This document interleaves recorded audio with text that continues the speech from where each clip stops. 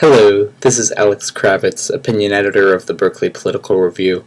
There are many different opinions going around about what the Berkeley College Republicans are really trying to do with this bake sale. They claim that they are protesting an admissions policy, but it just occurred to me that they're not actually satirizing the policy correctly.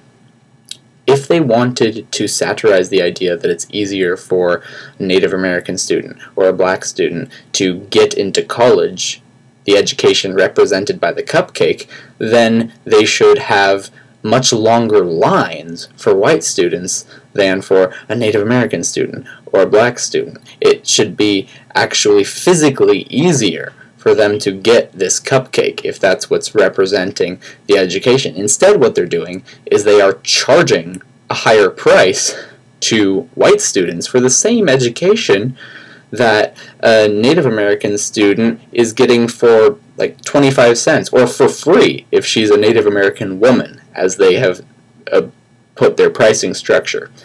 So I think that this would be a good opportunity for all those student protesters who are saying, no cuts, no fees, education should be free. Just go and say, no cuts, no fees, all the cupcakes should be free, because the cupcakes are representing your education.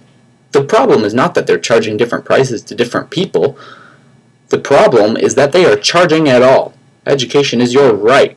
It should be free. And if they are going to charge different prices to different people, then they should do it based on socioeconomic status and make it a bit more socialist.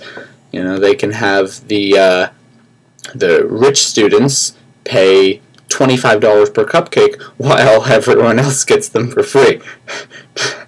Alright, well, that's just my little semi-humorous thought about an attempt at a semi-humorous event that's really just a horrible idea.